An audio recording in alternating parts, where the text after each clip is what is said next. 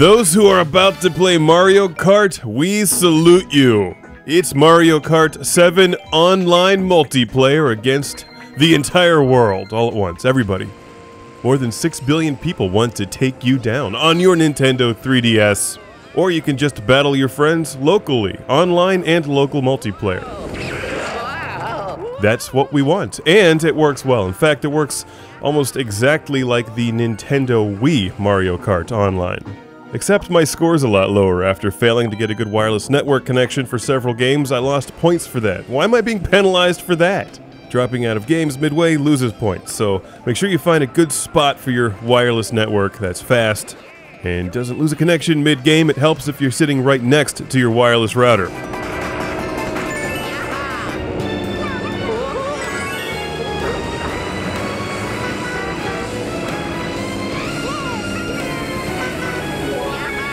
First place, midway through a race. That's about the last place you want to be in Mario Kart. Anyone who's ever played this game online knows that you should hang out in the middle of the pack, save some power-ups, and then make a run for it.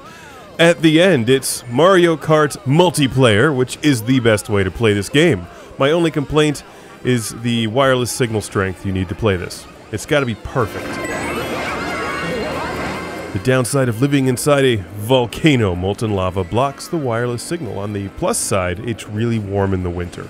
Anyone who's enjoyed a multiplayer game of Mario Kart on the Nintendo Wii will be right at home here, because the menus and the interface and the point structure are all almost exactly the same. Which is good, because they hit the nail on the head perfectly with Mario Kart Wii. You play other players all over the world, and the games can get pretty intense because there's a lot of other people out there who are good at this game. After my initial point deductions, I'm still struggling to get back up to 1,000. If you haven't played Mario Kart Wii, I'll quickly explain. You simply connect to the multiplayer. It throws you into a match. You might have to spectate for a little while until the next race begins, and then you play. It's just that simple. You can also set friends lists and stuff, and the game plays extremely smoothly as long as you're well connected.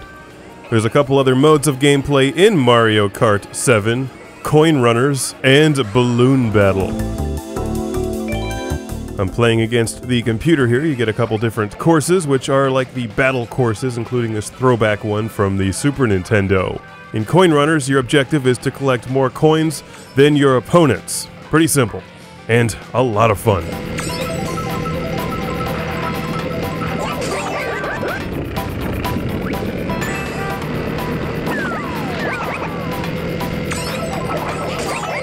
You can also play these online, and it's a complete Mario Kart package, exactly what Mario Kart 7 should be.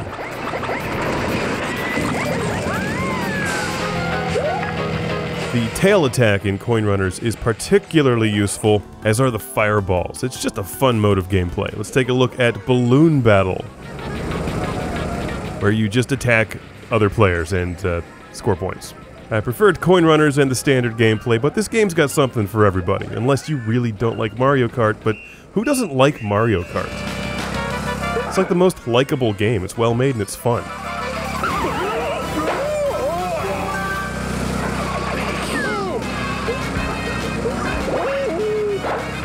As I said in part 1, it's a nice looking game, plays well, and it looks cool in 3D, assuming you keep your 3DS still and stare at it dead on. And the multiplayer works well, assuming you've got a really awesome wireless network connection.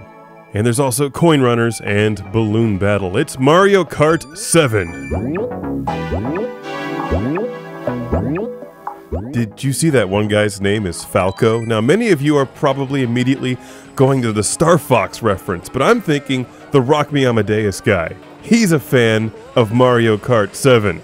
And if Falco's a fan, then so should you two be, also. Yeah, it's good, but it's unfortunate this does not have a Vectrex or a Sega 32X release. Oh, not Luigi time. See, Luigi agrees. No Vectrex and no 32X release means... Luigi sad, so sad.